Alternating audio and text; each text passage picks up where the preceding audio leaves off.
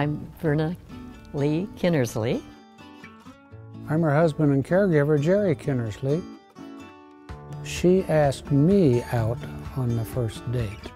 I'd forgotten that. Man, my heart went pitty-pat. When were we married? You mean what year? Yeah. How about Valentine's Day? Yeah, Valentine's Day. 1953. That's right. We have 2 girls first, and then we had 2 boys. Right?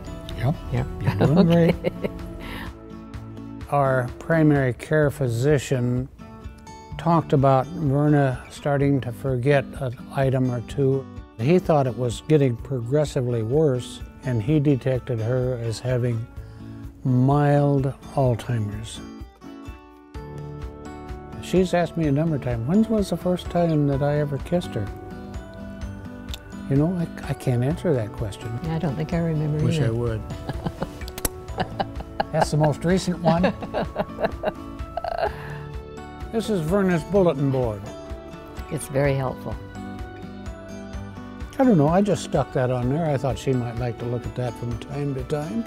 I think I'm a very lucky person. The luckiest thing that ever happened to us is Larry Ruvo.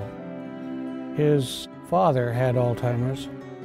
Larry wanted to establish a center here to do something about dementia and other diseases. Larry established the Keep Memory Alive.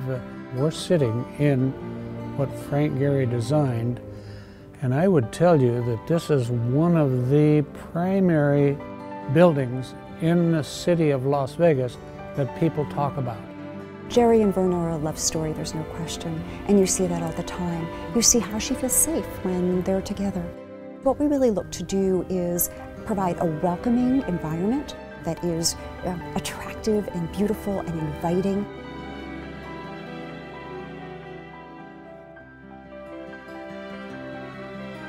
I think she'd like it if somehow or another this wonderful place here would come up with a cure.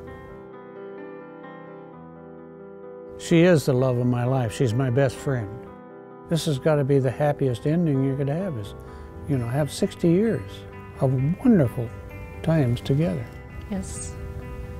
And we still like each other. Who said you had Alzheimer's?